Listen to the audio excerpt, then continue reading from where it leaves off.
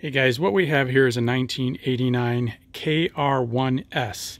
This is Kawasaki's 250cc two-stroke bike of that era that was competing with the NSRs.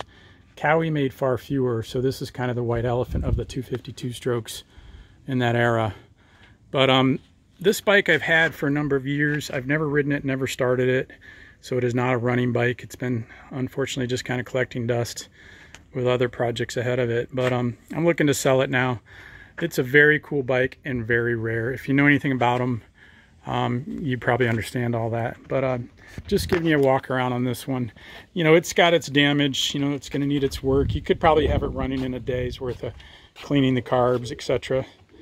Tank's a little rusty on the inside. So, you know, you need to go through all that stuff. But it's a very nice bike. They're so hard to come by that, you know, you have to kind of change your expectations as to what you're going to be getting. Obviously, Beat Racing stickers on this thing, so I believe somebody was kind of tracking it or something. There's some pods filters on there. They're just screens, so they were kind of riding it in some sort of closed circuit environment probably. This one is reading 24,394 or so kilometers on it. But again, I've never started it. It's got its damage, cracks in the fairing here and there.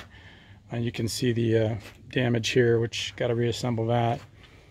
You can still get some parts. They're probably one of the toughest to get parts for, but it's doable. But just wanted to give you guys a heads up again. You know, show you what this is all about. This is an 89. Again, it's an S. It's kind of the more rare of the Kawi versions. There is an R, which had a little bit larger carburetors. I can't remember how much larger. I think they were 34 millimeter as opposed to this, and I'm not sure what this was. But I'm going to sell it, so let me know if anybody's interested, and I will talk to you guys later.